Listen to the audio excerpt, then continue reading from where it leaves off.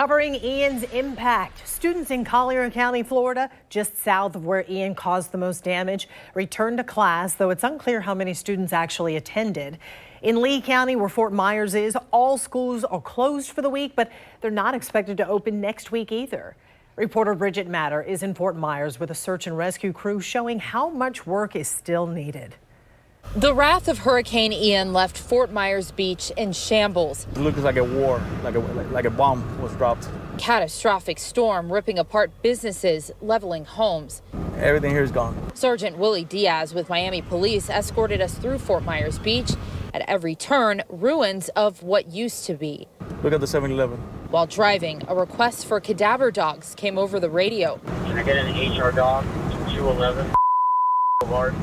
HR meaning human remains. A grim reality for first responders working nonstop trying to save who they can.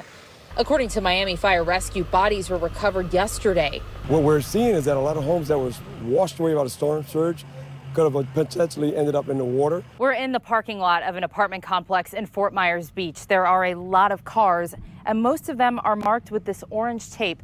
This indicates that rescue crews have gone through the car searching for casualties or potential survivors. And these cars are everywhere, some of them thrown in piles like over there.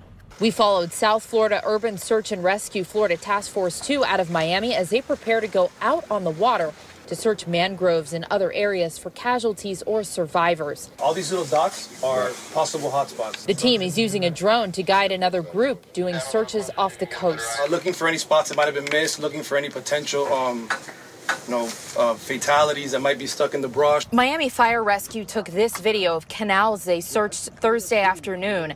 Some homes were torn off and thrown from their foundation. At the end of our ride along, we ran into 77-year-old Frank Murray. He and his family stayed for the storm. You see entire houses floating down. You see things that are just going crazy. I mean, the noises, the banging. He says this is home and he will stay and rebuild. Once the debris piles are searched and all areas are looked at, rescue teams will tell local officials there's no more they can do. It's now been a little more than a week since the storm passed. The chance of finding survivors is slimming by the hour. In Fort Myers Beach, Bridget Matter, Channel 4, the local station.